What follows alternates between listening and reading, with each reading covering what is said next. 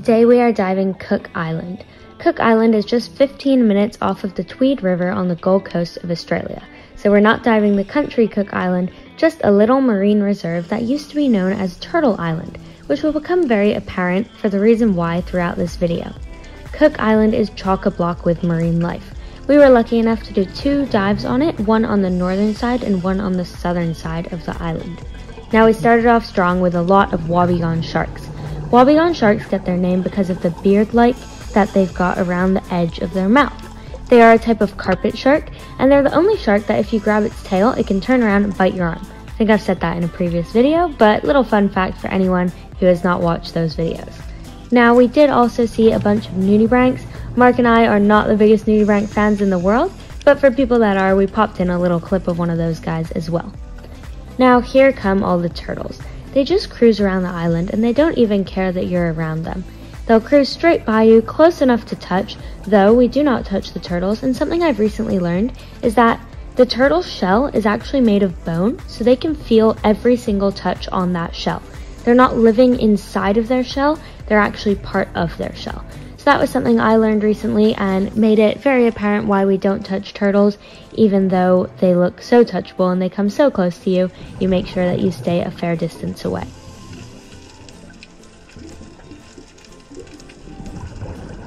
Now the water for these 2 dives was about 18 degrees Celsius, so you can see myself and Mark are wrapped up nice and warm. I'm in an 8mm, he's in a dry suit, what a wimp he is. And we are wrapped up in hoods and gloves and all sorts of stuff so that we could stay underwater for as long as possible, trying to get loads and loads of footage for you guys on this dive. Now we can see this wobbegong shark. This is really cool because if you keep an eye on him, his little circles that go around, those white circles, will glow fluorescent at night. And you can see in one tiny piece of this clip where they're going to glow fluorescent green. And it's a really cool thing that wobbegong sharks do when they are under fluorescent light. So if you're on a night dive and you see one of these and you do have a fluorescent light with you, give it a go. It's pretty cool to see. And here he goes. There was the little flash of green.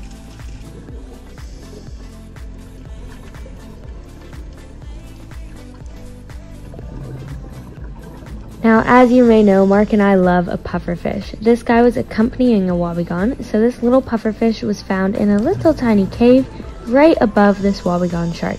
They're a super calm type of shark, so they don't care when things are around them. Mark's just showing us the tail and then spanning back up towards our little pufferfish friend in the hole. He's also got a little tiny anemone fish on video. We're playing around with the macro lens a little bit, so let us know how you like the footage from the macro and whether it's worthwhile using it. We've used it for a couple clips in this video of some of the sharks, some of the anemones, and of that little nudibranch you saw earlier. The majority of the video is just on the regular GoPro 11, and the rest of it is on that little macro lens.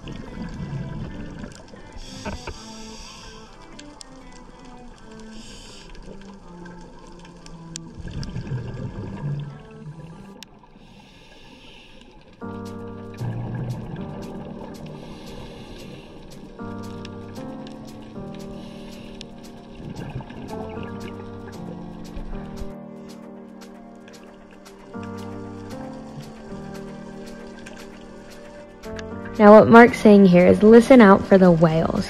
What he doesn't realize is he can't actually hear the whales on his footage, but there were whales in the background and that was our signal for listen out for the whales, which is pretty cool because right now they're on their migration from Antarctica all the way up to Cairns and then back down to Antarctica, where they're having young up in Cairns because they're born without blubber, so the whales need to develop some blubber before they go down to the cold waters in Antarctica, and we can hear them as they pass by Cook Island. We didn't see any underwater. We did see a couple on the surface, which was really cool, but hopefully this is going to be the year where we've got whales underwater on a dive, and hopefully you'll see that coming up on the channel soon.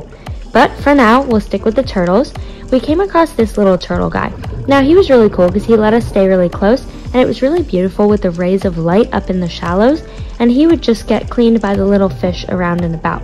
The damselfish kept attacking him, poor thing. I always say the damselfish are the most aggressive fish on the reef. Despite them doing absolutely no harm to anything that they bite, they will continuously bite you.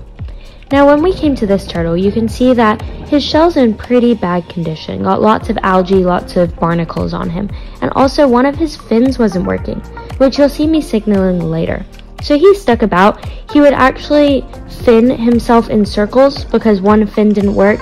It was pretty sad to see, but that's the circle of life. Not too sure what happened to this little turtle. Still really cute to look at and still very friendly.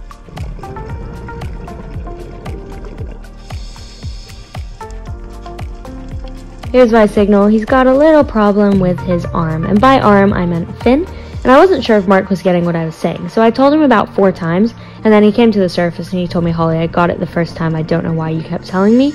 But here I go telling him again, look, his fin has a problem. It's not working, and you can see he's not moving it at all. But we hung out with him for a little bit just at the end of our dive here.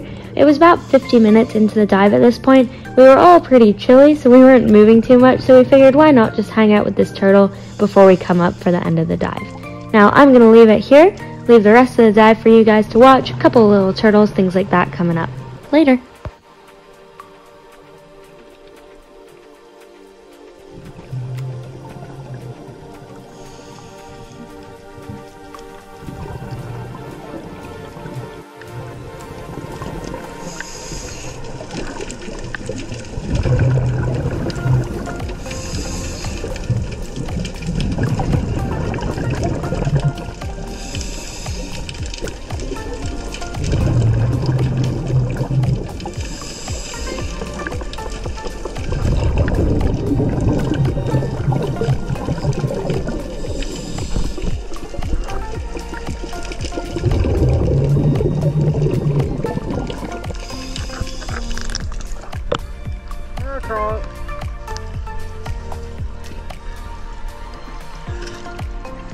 Seb's trying to stay dry all day, that you do that to him.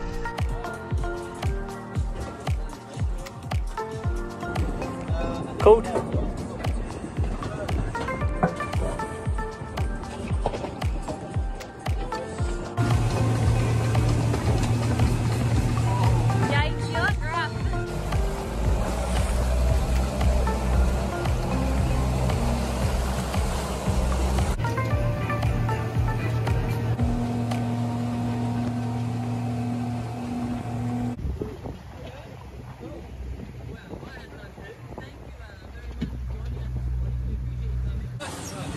That was a splendid morning.